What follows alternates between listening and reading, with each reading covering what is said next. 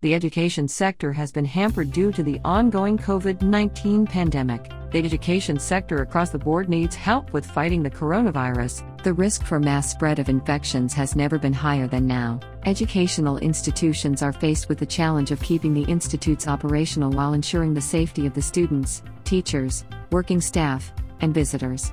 Stavir is introducing a range of ultraviolet sterilizers to help management address contamination issues across commonly touched surfaces including classrooms, common facilities, sports equipment, cafeteria, teaching, and learning aids. The smart sterilizer robots navigate through indoor spaces either through remote human operator assistance or autonomously using onboard sensors, while sterilizing the spaces they pass through. To ensure students, teachers, and staff breathe fresh air, the advanced Airstream models sterilize the central air conditioning systems with induct UVC modules and in-room air purifiers. The chamber models help the staff sterilize bowls, utensils, plates, cutlery, vegetables, strainers, plates, and other kitchen essentials in a matter of minutes.